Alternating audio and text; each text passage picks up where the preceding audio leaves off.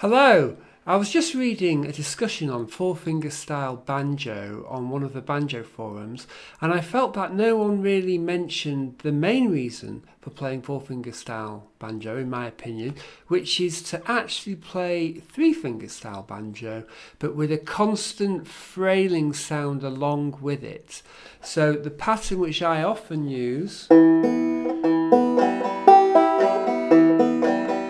they've actually got a mixed roll with T, M and A fingers. T, M and A. A is your ring finger. So you've got that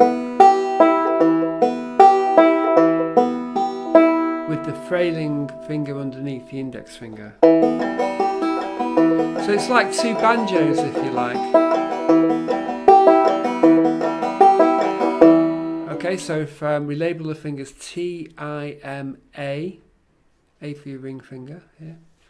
I don't know why I don't call it T, I, M, R. I suppose it comes from guitar playing. So T on the fourth string, I on the third, M on the second, A on the first.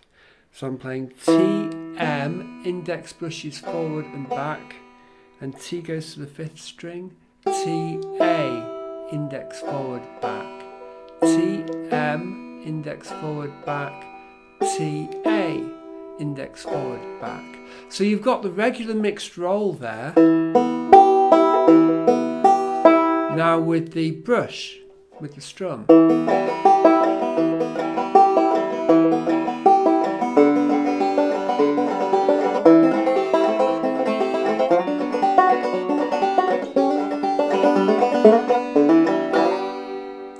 Okay, I hope that helps, I hope that inspires you, and there's another video on my channel which goes into more detail on that particular roll, if you like, on that pick and brush roll I just showed you there.